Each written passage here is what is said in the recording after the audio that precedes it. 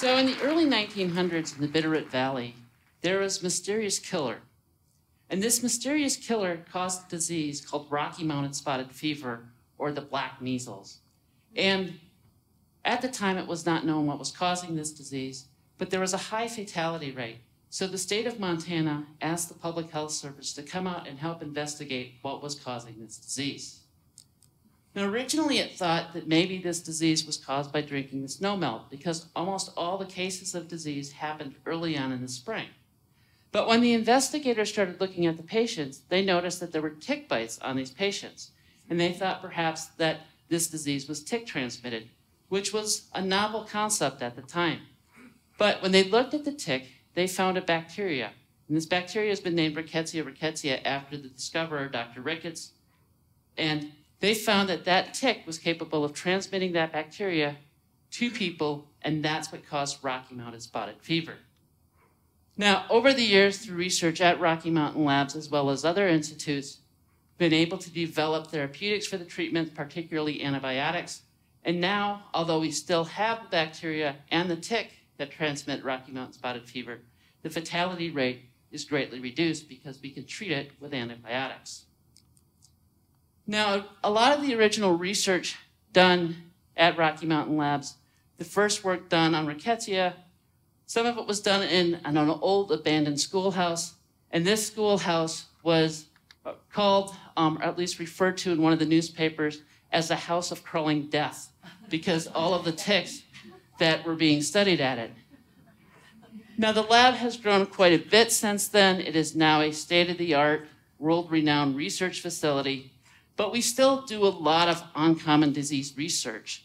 And I'm sure if you can look on the screen, you'll see some of these diseases that you'll recognize, because some of these diseases can go from being uncommon to becoming common.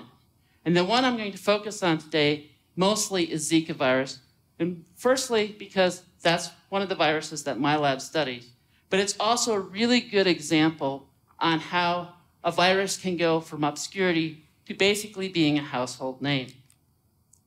So Zika virus was originally discovered in the Zika forest of Uganda, hence the name Zika, back in 1947, and it was found to infect both monkeys and humans, but it wasn't considered to be a virus of any major concern because Zika virus really induced a very mild disease. Most people were asymptomatic, so they had no symptoms when they were infected, and about a third of the people developed a minor rash, a slight fever, and sometimes conjunctivitis, but those symptoms disappeared in about 7 days. So it wasn't an important or considered to be an important virus to study. It was also found in Pakistan, Malaysia, and Indonesia in the late 70s. And then the first real outbreak of Zika virus didn't occur until 2007 in Yap, Micronesia. And it still wasn't considered a major disease because, again, it didn't cause really any severe disease in humans. And it wasn't until an outbreak in 2013 in French Polynesia where it became thought that maybe Zika could be inducing something else.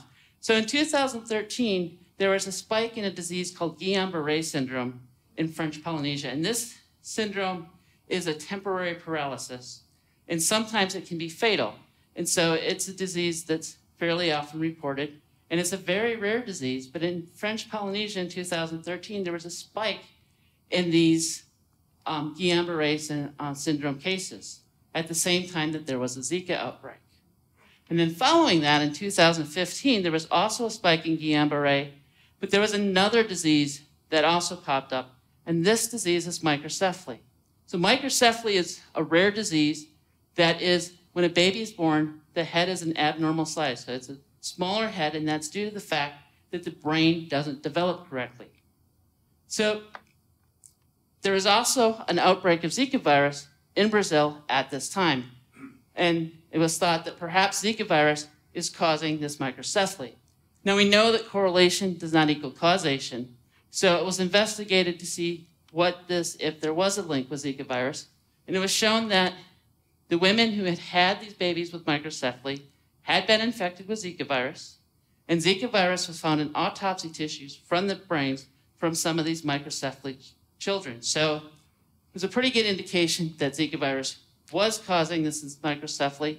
And then through use of animal models, we were able to demonstrate that indeed infection with Zika virus in animal models could result in infection of the fetus and in damage to the brain. So it was pretty good evidence that Zika virus is causing this disease, although we still don't know the exact mechanism by exactly what's happening or how the virus gets into the fetus in the first place.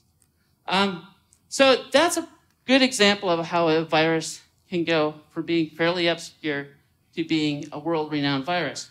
So how do these viruses emerge? One of the things that can happen is a change in the virus itself. And this has been observed in Zika virus. There's a couple of changes, a couple of mutations in the viral genome, and that's thought to potentially be the reason, or one of the reasons, why this virus is now able to cause microcephaly. And we do have evidence throughout history of viruses evolving and causing disease in humans. And one of the prime examples of that, of course, is HIV. HIV originally was a virus that was found in non-human primates, primarily chimps. And over years of interactions between humans and chimps, the virus slowly evolved to be able to infect humans. And then, of course, we now have HIV infection and the epidemic of AIDS. Another way that viruses or bacteria can go to and cause an epidemic or cause an outbreak is when it's exposed to a new population of people. So endemic viruses or bacteria, people build up immunity, and therefore it's harder to transmit and cause an outbreak or an epidemic. However, if a virus gets into a new population, you have a wide open opportunity for that virus to cause disease. And in the case of Zika virus, when it infected people in Brazil, they had never been previously exposed to Zika virus, and the virus could have widespread infection of a large number of people. So how do viruses and bacteria get into a new population of people? One example is human movement. So humans can move to the site of where the pathogen is. And this was shown, of course, with Rocky Mountain spotted fever. The tick that carries rickettsia had always been in the valley, but it wasn't until the settlers came into the valley that you actually got the disease. So the humans moved to where the pathogen was. But we also have where the pathogen's able to move. And this primarily occurs when the pathogen is carried by what's termed a vector. So a vector is a carrier of a virus or a bacteria or a parasite, and it generally includes things like mosquitoes, ticks, and fleas. And so when they move, they can infect a new group of people by the viruses or bacteria that they carry. Now, why do they move? Why are they able to get to new places? One of the factors can be environmental change. We know that with climate change, we have increasing temperatures, and that has increased the range of the ability of some mosquitoes on the area where they can thrive. And one prime example of this is Aedes aegypti mosquito. So Aedes aegypti is a mosquito that can carry Zika virus, dengue virus, and chikungunya virus. And this mosquito's range is increasing with climate change and with an increase in temperatures. And because of this, we're starting to see infections of these viruses in places that we have not seen before. Another way that you can get the movement of vectors or the pathogens themselves is due to globalization. We have fast transportation around the world, and if you'd like to travel, it's great. You can actually fly to another country or another continent in a day. The thing of it is that if you're carrying a virus or an infection, you can carry that virus or bacteria with you and then transmit it to an entirely new population of people. It's what we see with the flu season every year. It's also true that with the vectors, so any mosquito or tick that can potentially go along for the ride when we're transporting goods and materials across, it can take that tick or mosquito along with it. If it comes into an area where it's able to reproduce and it has the right environmental conditions, you can get a new mosquito strain in a new location, and that mosquito will then have the viruses that it carries along with it. So those are ways by which we can get an outbreak. Is there anything we can do to prevent this? So one of the important things, of course, is research. And research is really important for the identification of the pathogen, such as a case with Rocky Mountain spotted fever. We needed to know that it was caused by a bacteria in order to know to use antibiotics to treat it. We also need correct diagnosis. If we have correct diagnostic tools, we can determine who's infected, who's not infected, and be able to treat the infected people. We also need the development of therapeutics and vaccines, and it's one of the reasons we need to work on some of these uncommon diseases is because, unlike what you see in the movies where it takes a day or a week to develop a vaccine, it takes many, many years to get a vaccine developed.